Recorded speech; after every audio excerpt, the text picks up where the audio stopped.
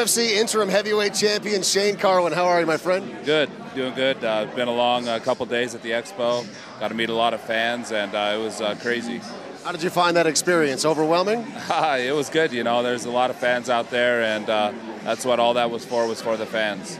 Was it a new level of excitement in the Shane Carwin world, though, with this upcoming championship unification? Yeah, you know, it's awesome to meet fans and when they come out like that and to be a part of it. So, you know, I'm getting focused on that fight. So I was training early morning and late nights. So, and then going there and signing, you know, autographs and meeting a lot of fans. So I'm pretty tired and excited just to be able to relax now.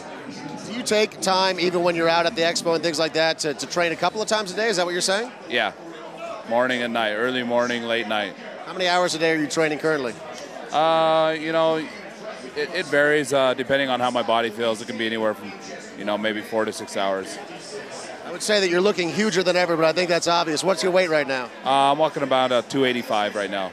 And how are you feeling? I mean, obviously Brock Lesnar's a big guy too. Do you feel that you're going to keep this weight for a little while and then drop down right before the fight, or you're going to carry it right up until the week before? You know, it'll probably come off the day of and the week before. We did a cardio test today, and I'm where I need to be. So, you know, that weight will probably come off at the end of camp. Are you getting excited about the Brock fight, or is it just like another fight for you the way you're preparing? It's just like another fight, just preparing the same way, just trying to become a better fighter day by day and work on the things that I need to work on. And how do you separate yourself from all of the hype, all of the people chattering? Oh, that's easy. You know, I never listen to it, and you know, I'm in this game because I love it and I have a passion for it, and it's that simple.